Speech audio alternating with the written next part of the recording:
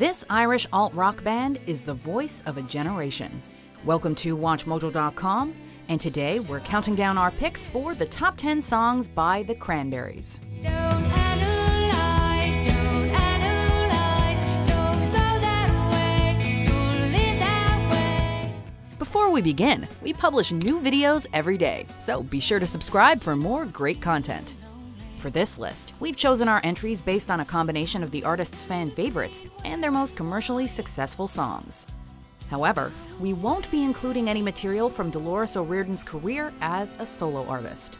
Will you wait for me?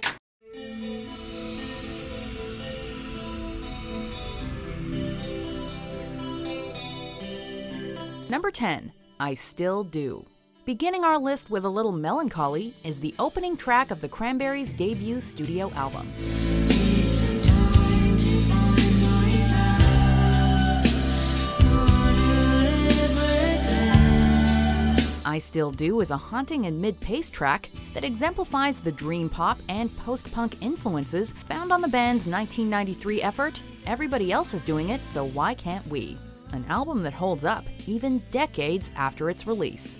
Dolores O'Riordan's harmonized and lilting vocals cry out on this sad ballad, which sounds tailor-made to be played in the middle of the band's set, offering fans a respite from loud guitars and yodeling, and making for a quiet and pensive change of pace.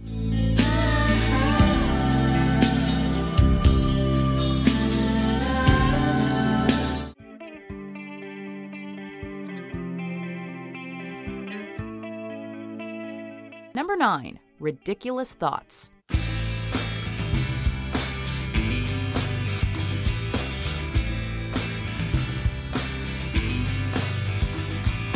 The Cranberries' sophomore album, No Need to Argue, was released in what's widely considered one of the greatest years in mainstream alternative rock. So to stand out was quite an accomplishment. But with the harsher and more confident edge displayed on songs like Ridiculous Thoughts, they did stand out.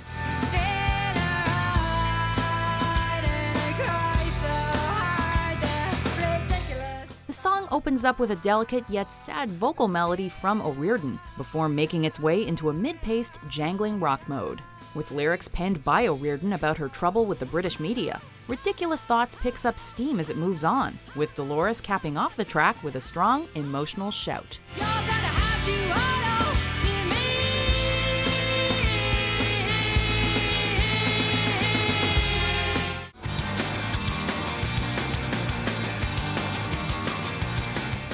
Number 8. Salvation. Okay, enough of the sad stuff. It is time to rock. The Cranberries already had 2 hit records in their rearview when they released To the Faithful Departed in 1996. And the lead single Salvation was something a bit different for the band. to all the parents with sleepless nights. An up-tempo rocker complete with ska-like horns. Mike Hogan's bass guitar pulses in the background as O'Riordan sings a dark song about addiction and loss, which some critics thought was heavy-handed in its message. Salvation is free. Regardless, Salvation remains one of the Cranberries' most recognizable hits to this day, thanks in part to its unique, memorable, and very mid-90s music video.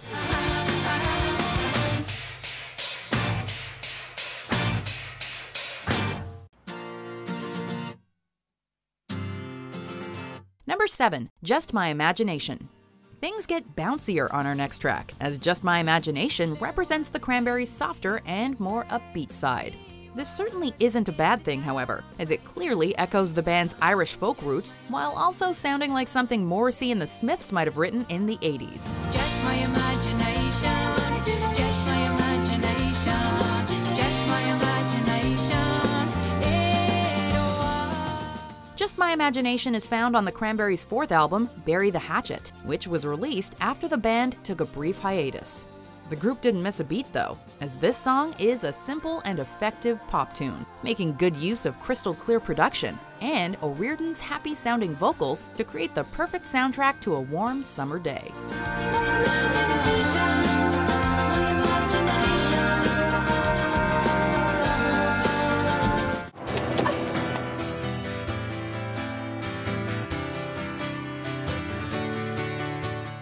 Number 6. Animal Instinct.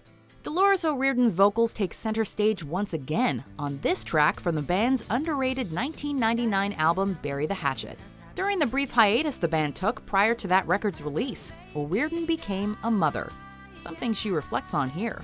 And the thing that gets to me is you'll never really see. Animal Instinct wears its emotions on its musical sleeve, but does a great job of balancing a melancholic vocal melody with upbeat guitar work to create an album highlight. Animal Instinct features a simple arrangement and drives its melody home with O'Riordan's passionate pre-chorus before ending with a brief but fitting guitar solo.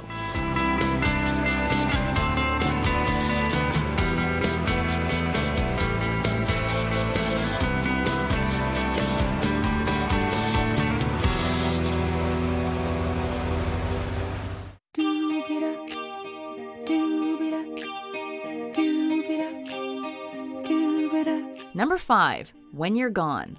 The Cranberries doing doo-wop? It's more likely than you think. When You're Gone opens with just such a vocal from Dolores, as the band sways back and forth with a simple but fantastic melody straight out of the 1950s. In the day, everything's complex. There's nothing simple. The song is off the To the Faithful Departed album, which, as its name suggests, memorialized some people important to the band who'd passed away. And When You're Gone itself offers further proof that the Cranberries could write outside of their comfort zone when given the chance. Its status as a ballad and a tribute to rock and roll history makes When You're Gone something of a secret weapon within the Cranberries' back catalog. And I miss you when you're gone.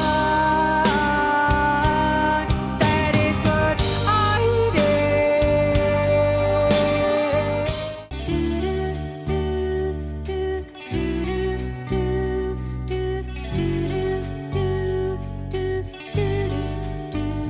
Number 4. Ode to My Family.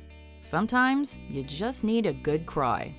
It can be the cure for what ails you, and it's what the next song on our list provides in spades. Happiness, words when I was young and we didn't give it up. Ode to My Family has the power to break down even the toughest soul with its universal themes of nostalgia, simplicity, and lost innocence. And these themes are sung beautifully by Dolores O'Riordan, from the first wordless note to the last. There's nary a heavy guitar or loud lick to be found, but that doesn't make Ode to My Family any less impactful. It's still one of the Cranberries' all-time classic songs. Daddy won't care. Daddy won't care. Daddy won't care. Daddy won't care.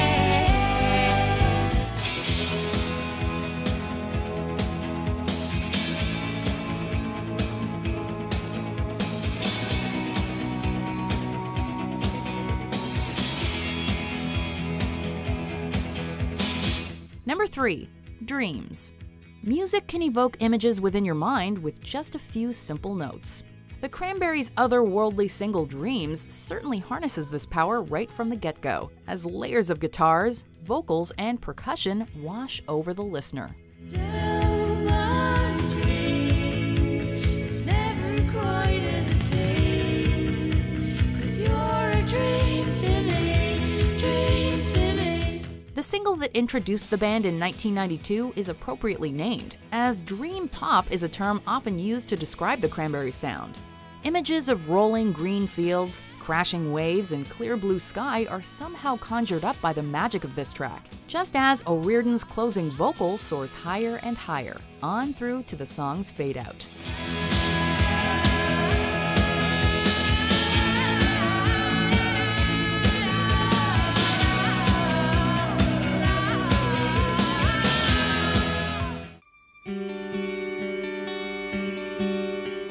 Number 2. Linger. A lush string orchestration opens up our number 2 pick. Another single from Everybody Else Is Doing It, So Why Can't We? And a breakthrough track for the band. Linger is an intimate song about first kisses, first loves, and regret, and hinges upon O'Riordan's fantastic chorus vocal, as well as the effect-laden guitar of Noel Hogan. And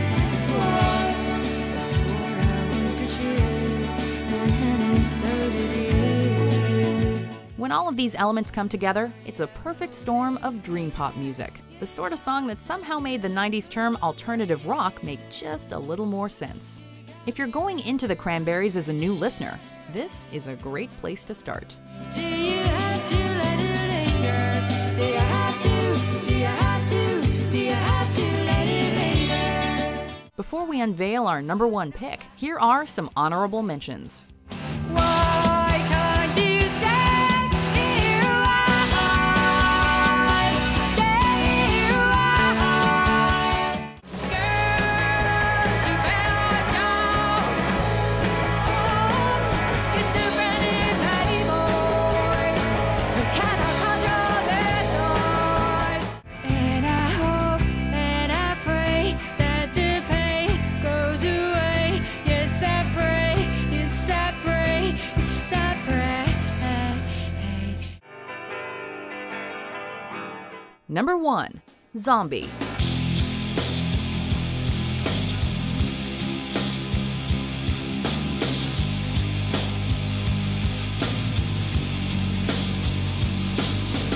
It's probably the Cranberries' best-known song, but at the same time, it's also not entirely indicative of their overall sound. A smash single from the band's sophomore effort, Zombie features a heavy and driving guitar riff, one certainly inspired by the then burgeoning grunge scene of the 1990s. What's in your head? In your head? Zombie, zombie, zombie. Mike Hogan's bass and Fergal Lawler's drumming anchor this track, as O'Riordan delivers what might be her strongest vocal ever, protesting the 1993 IRA bombing in Warrington. Do the Cranberries usually get this heavy? No, but that doesn't stop Zombie from getting our nod as the best song of the band's career.